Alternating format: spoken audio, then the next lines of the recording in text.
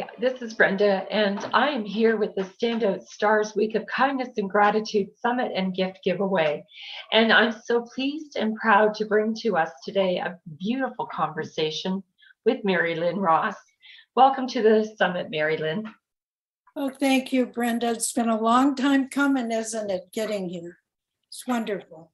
It's wonderful to have you here. The reason why we have you is because you're part of the Secret Child Life After Loss book. And in that book, you share some words of wisdom and the story, a little brief story about your son, Byron, and how he has inspired you. Wonder if you could share a bit of your story. Well, I just said a moment ago, some of us feel the presence of our children. And that's the healing that comes when you know that wherever they are, they're okay, that the veil between our life and the next is almost invisible. And they're always flooding around if we tune into them. And Byron and I had a lot of very incredible spiritual experiences together and during his life. And we meditated together, we chanted together, we did movies together. And so meditation in our life became meditation in action, meaning we don't have to om for hours and hours. That if we focus on something and we really give it our all, every moment, whether it's eating our breakfast, that we really chew and we're present with it. And Byron taught me a lot to be present because I'm an action person, running around here, doing this, doing that. Oh, I got to get that done. Oh, good, there she is. I mean, all kinds of things. And he taught me when he was very little, we were out shooting hoops, right? And he was shooting them and he had such focus and he was little. It was a long shot and he got most of them in. And I was watching him and I said, I want to try this. He said, okay, Mom, go ahead. And I pretended for a minute I was him and I really focused. And I threw the hoop. It went in. Oh. I threw the next one. It went in. 13 in a row, that's what he had done. So now the tiebreaker was ready. If I threw the next one in, I would have won the game. So I started thinking about winning the game and I got excited. And I thought, no, maybe I shouldn't. He's a little boy. Why do I feel so competitive to beat him? And my mind's going on. He said, Mom, throw already. And I missed. And that was the lesson, this focus, this kind of really being present. And I know we're talking about kindness now. And kindness is being present. Kindness, the greatest thing we can do for someone is to actually listen. And to listen with our heart, to listen with every fiber of our being. And that brings me to another story about Byron. He was 12 years old, going on 13. He was almost a teen. And he came running home one day, and then in his usual way, and then he got very, very, very silent. And he looked at me and he said, Mom, we really need to have a talk. I said, sure, okay, whatever. And he said, no, this is really important. He said, because right now I'm at a certain age where I know you love me, but you've got to start letting go. You have to let go a little bit, Mom. I mean, you worry about my homework. You do this. You do everything for me, Mom. Now I've got to start doing things for myself. And he took out a little pad of paper and he drew a circle. And on the edge of the circle, he put a little stick figure. And he said, Mom, that circle is the world, and that figure is me. I'm ready to now go climb into the world to find out my own mistakes and learn and grow and be. And Oh, yeah, don't worry, Mom. I'm not talking about drugs that I need to do, things like that. But do you hear me? As he was talking, I swear it was the first time I just saw the beautiful being that he was. It brought me to just an awe of this incredible young man that was growing and flourishing and dreaming. And I just sat there, wow, look at him. And then we finished. Oh, by the way, he hadn't been hugging me much. He would be avoiding me for about a week or so. And I sort of missed that, but I hadn't had a hug. All of a sudden, at the end of this, he looked at me and he said, "Oh, Mom," and he gave me the best hug we'd had in ages. And then he said to me, "Mom, this is the best conversation we ever had." Oh, And I hadn't said one word. wow. So I learned about listening is such a gift of kindness. When we can see the soul of someone, when we can see who they truly are, we won't always see all the things that bug us about the person. We can start accepting them, and then I can go on about how we need to accept ourselves. But that truly is kindness. And I love these stories that you're sharing of Byron. He was such an amazing young man. He truly was. And he still continues to inspire and just really be a way shower, doesn't he? Even though he's passed between here and there. Yes, and he accomplished so much in such a short time. I should have recognized, and I did. I had one strange flash. He was probably about 7 years old, and I had a flash of how long I didn't have my kid at 18 like my mother did, had him more in the 30s. And I said, how long can I live? My mother died early. So how long can I live to get him to a certain point? And a year came to me. My age, how old I would be. I said, that's good. Take me to that and I'm happy. When I hit that age, that's the year he died. Oh. So there's a knowing that we have. Mm-hmm. And there's a part of us that can't know everything about our future. And when it was that age, I understood. I couldn't have known. How would you raise a child if you knew the day they were going to die? That's right. Yeah, exactly. And so many parents do have this premonition, this knowingness that something is going to happen, even if the clarity isn't there. But one of the things I really think really stands out is if it wasn't for Byron passing, do you think you would have taken on the role of advocacy like you have in your career in life? Believe it or not, I had taken it on, and he was our youth spokesperson around the world before I passed. He met presidents, he was at the White House. I had my advocacy going before he passed. And since he passed, and my programs were going. We had the Peace Smarts, we had different things. But he was our national spokesperson, an easy thing, because if I was traveling, he was in the suitcase, Yeah. But what it did do, Byron left me with another legacy. Shortly before I passed, I was writing my book, Bounce Off the Walls, Land on Your Feet, how to morph havoc and hassles into harmony and happiness. And they all start with HA. And we always say they're my ha-has, okay? Because even my epitaph that I've written says she giggled her way into heaven. I have a feeling that that's maybe the only gift I have occasionally is make people laugh. Of course, we're not doing that right now, but we're laughing with our hearts. We're smiling in our hearts because truth is what elevates it.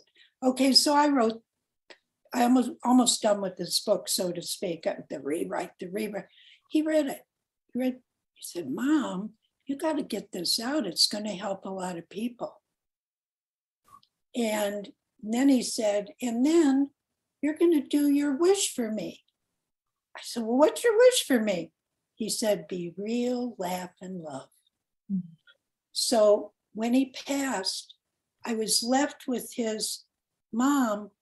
You got to get your book out. It'll help a lot of people. And that started a new chapter of finishing this book.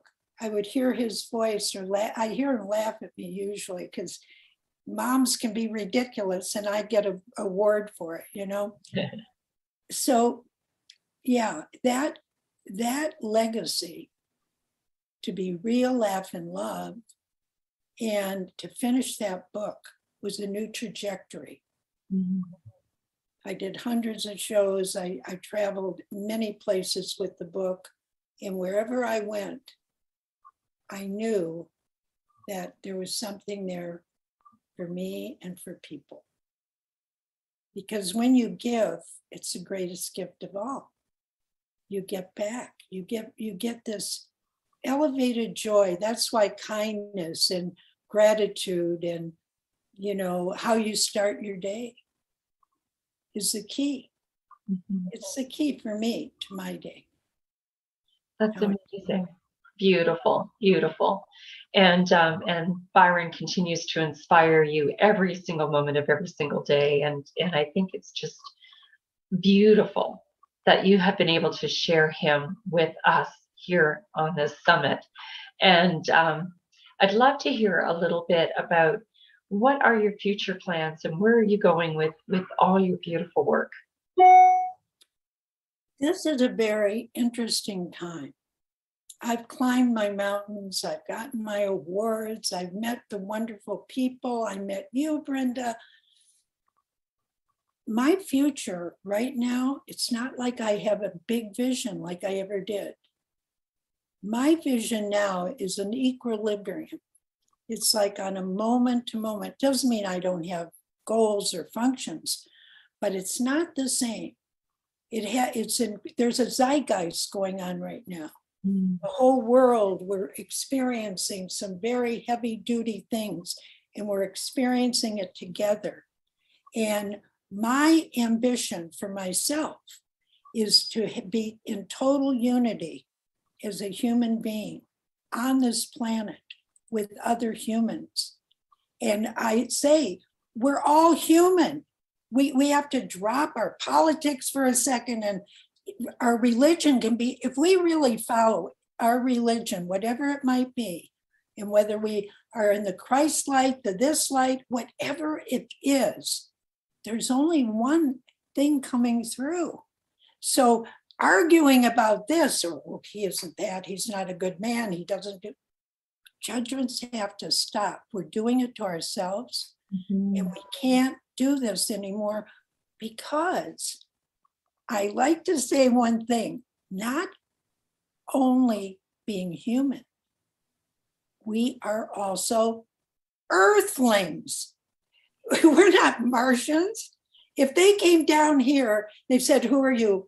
I'm not going to say which party, that party, but I'd say, well, you know, I'm a this and I'm a this and I'm a that. Oh, really? Are you all this, that, and that? I couldn't say it. There's only one commonality. We're earthlings with a soul. Mm-hmm. And we're in this body. So my vision is I want to remember that every day. And whatever I do will be blessed because I won't come from my ego self. I'll be coming from a pure self. So I work on that every day. I wake up before I get out of bed. This is meditation in action. I'm lying there and my eyes open, like ours do, your first eye opening of the day. So what? Oh my gosh, I'm here again. Wow. Oh, I'm breathing. Wow. I want to make this the best day I can. And I don't get out of bed till I think of 3 things or 4 even, whatever comes, of why I'm happy to be here. My gratitude. First my breath and then whatever. And then I don't get out of bed till I have a smile on my face. A little one. Some days are rougher. Might be that. But it's a commitment. And I offered that. Try it. Absolutely. I think that that's amazing. A great way to start the day is with a grateful heart. And even if you can't find something big, it's the little things that make all the difference. That's right. And the biggest one for me, as I've grown older now, is that if we aren't kind to ourselves, if we ignore, and kind to ourselves is in our thoughts, putting ourselves down, comparing ourselves, judging ourselves, not eating right, not caring about our body anymore. We're not kind to ourselves. And yet we're serving everyone else. And then you have to say, why am I serving everyone else if I don't serve me? This is an ego. This is just, hey, can you just hug yourself every day? And I love little Merrie Lynn. You say, whoever you are, just play, have fun, love that little person in you that it's always been with you. You have always been with you. So who else do you know? And that's our goal, all of us. Well, I can't say what your goal is, but the goal of my life is to grow and better and learn. A beginner's mind, learn something every day. I noticed I was forgetting words here and there, and I thought, could that be that COVID thing overlapping? Could that be age? What's this with my brain? I can't remember names. Well, I never was good at names. I never forget a face. But I had to look at myself and say, well, what is it? And I realized there's a lot of anxiety and fear in our world now. Mm-hmm. And if you're an empath out there, you're going to pick it up. So we have to breathe and clear and make space for ourselves. Yeah. And then when we serve someone, it's not like, okay, I did that for you, you owe me one. You know, there's a lot of that. There is.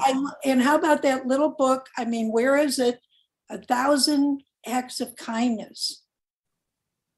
Number 1. And then all the acts are much more joyous. That's true. I'm preaching again. Yeah, wonderful. You know, and it's true because kindness, you can only give from the well of kindness that you have within you. And so to fill up your own cup is the very first and best thing you can do. And from there, it doesn't matter how much, what we have to journey through, as long as that we know that we have what it takes to make it through the journey, we can do anything, whether it is the journey of grief, the journey of wealth and success, whatever it is. When we start with ourselves with kindness and having that gratitude, the world looks better, it responds better, and we can make it a better place together, which is what this is all about. And so I'd like to invite everyone to check out The Secret Child, Life After Loss. Thank you, Merrie Lynn, for sharing your copy. We just made bestseller on Amazon, and we're so proud to share this wonderful news with everyone. That's fantastic. And there's no doubt that anyone out there who even has a friend or knows of, we've all lost someone, whether it's a relative where, you know, we've lost, and we have the loss of many things. But this book, I was reading it again last night, and there's certain stories in it that have such proof of all kinds of miracles. And you may not think that could be, but read this book and you'll see. And then you'll have your own stories too that will be magnificent to share. I couldn't even get it out because it's magnanimous. Truly is. Truly. Thank you so very much for being with us and in the book and part of this summit, touching lives and instilling kindness and gratitude all around the world. And for The Secret Child, Life After Loss, and the whole family of us, we invite you to go to our special gift page. So if you go to www.thesecretchildbookseries.com/WOK, you'll see a magnificent array of gifts and goodies from all of the contributing authors just for you.